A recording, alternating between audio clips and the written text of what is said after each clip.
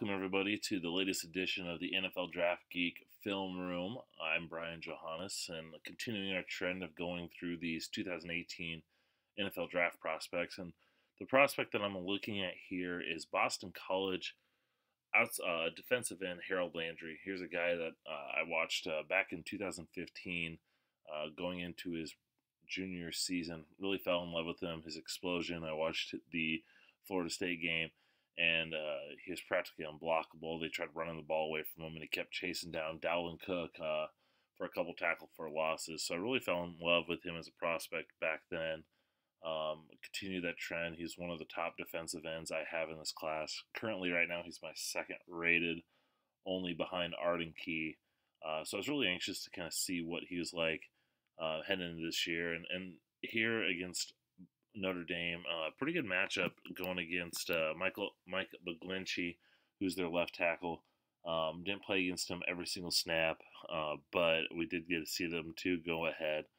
And what I'm going to do here is kind of highlight a few things that I like about Landry, and then highlight a few things that maybe he needs to work on or that are going to be a little bit of concerns.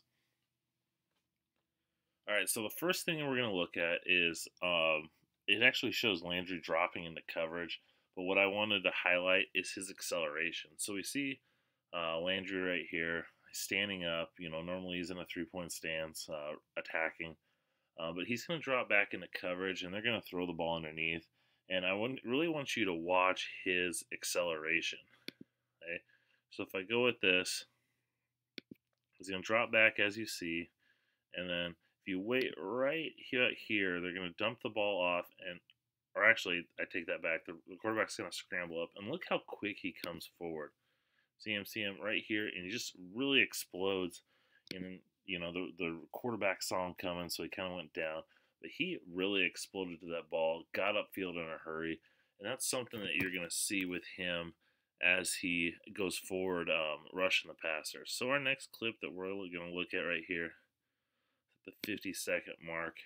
Once again, he's here at the left tackle, or left defensive end. He's out here at the 9 technique, so you see the tight end right here. He's on his outside shoulder. 7 technique, I'm sorry. And just look at his speed coming off the edge. You see him coming. He's got to go kind of wide because he's got to go around that tight end.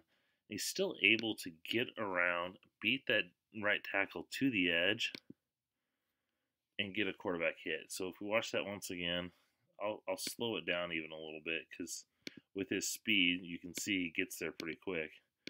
As he's going, we're seeing him. He's got to go a little bit wide. And look, he's not able to get the sack. And a lot of that's because they got the ball kind of out quick. But as you see here, he's bending that edge. He's getting low to get underneath that right tackle, underneath this pad level. He's bending around. He's not getting pushed past. And he's able to hit the quarterback. And he didn't get the sack, but he did, as you see him at the end there, knock him down. And quarterback hits do matter.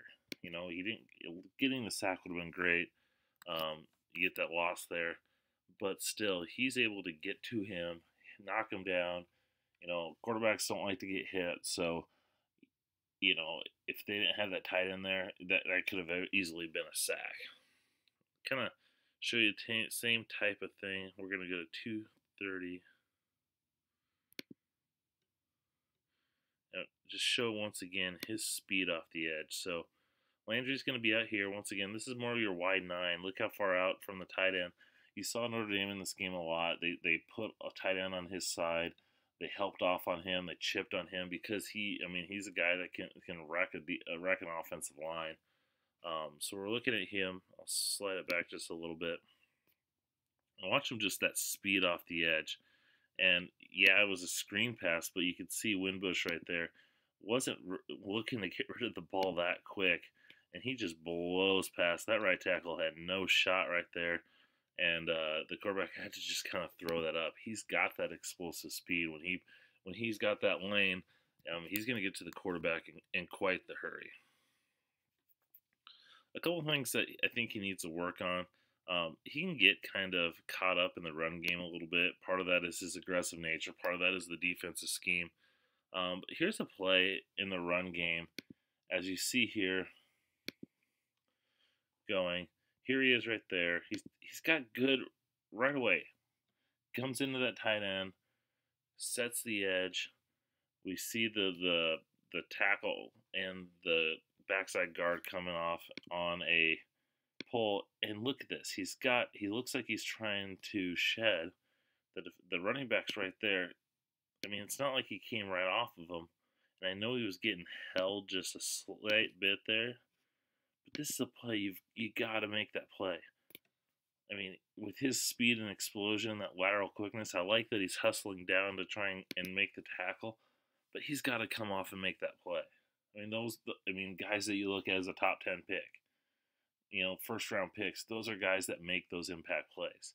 And he's got to make that. And the last one I'm going to show you is kind of the same thing. Here you're going to see um, late in the game, fourth quarter, they're going to run a shovel pass. And with 13:55 left in the game, as you see here, they're down, 15 points.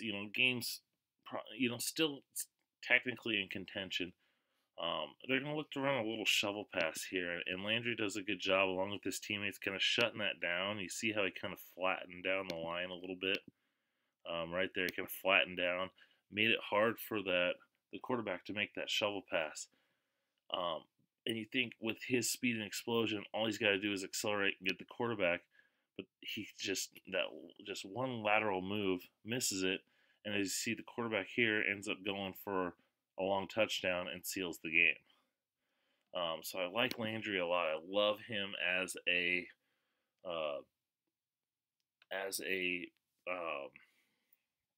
pass rusher, but he's got to clean up his game. He's got to get some of those big plays there. But I think teams are going to still fall in love with him. You can't teach that explosion off the edge, that ability to bend. He's probably going to come into the league as a pass rushing specialist off the bat. But I think he's definitely a guy that could develop. I see him. He's my 12th rated player, 13th rated player right now. Still have him in that first round. I had him going in the top 15 of my latest mock. So definitely a guy I still love. But, you might be seeing some of these other guys. A guy like Bradley Chubb is really having a great year, maybe a little bit bigger size. So hope you guys enjoyed that. Once again, subscribe to me on this YouTube channel to get all these. I'll continue to pump them out, especially this early. I'll do a lot of the senior prospects.